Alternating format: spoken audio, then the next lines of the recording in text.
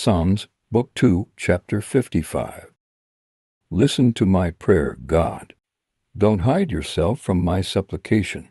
Attend to me and answer me. I am restless in my complaint, and moan because of the voice of the enemy, because of the oppression of the wicked, for they bring suffering on me. In anger they hold a grudge against me. My heart is severely pained within me. The terrors of death have fallen on me. Fearfulness and trembling have come on me. Horror has overwhelmed me. I said, "Oh, that I had wings like a dove, then I would fly away and be at rest. Behold, then I would wander far off. I would lodge in the wilderness, Selah. I would hurry to a shelter from the stormy wind and storm. Confuse them, Lord, and confound their language. For I have seen violence and strife in the city. Day and night they prowl around on its walls. Malice and abuse are also within her. Destructive forces are within her. Threats and lies don't depart from her streets. For it was not an enemy who insulted me.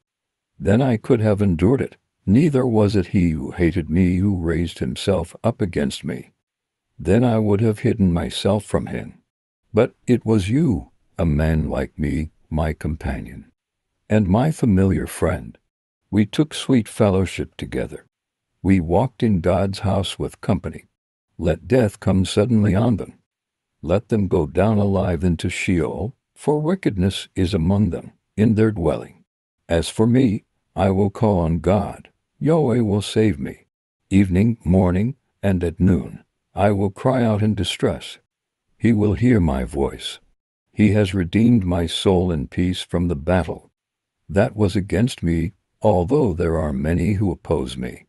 God, who is enthroned forever, will hear and answer them, Selah.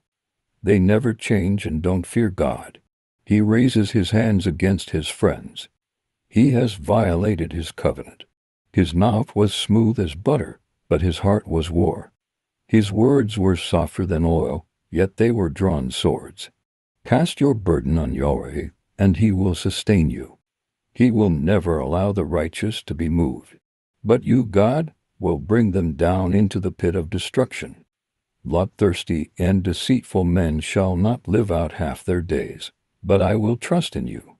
Thank you for watching. Please like, subscribe, hit the bell and share.